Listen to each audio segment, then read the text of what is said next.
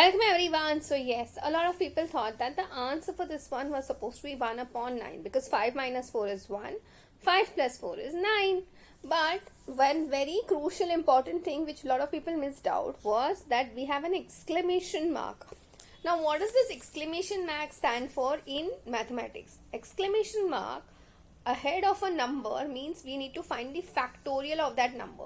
How do I find factorial of 5? That is nothing but what? Product of the next consecutive number but in the decreasing order till the time you reach the value of 1. So similarly 4 factorial can be written as what? 4 multiplied by 3 multiplied by 2 multiplied by 1.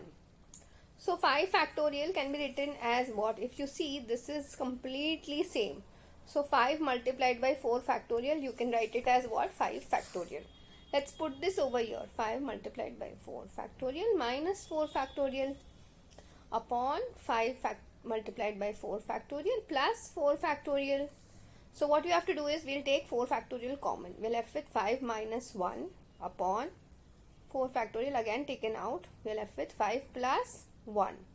So this and this gets cancelled. You're left with what? 5 minus 1 which is 4. 5 plus 1 which is 6. So what you're left with is when you reduce it further it becomes 2 upon 3. I hope this is very clear to everyone. That's it for today. I will see you in the next video.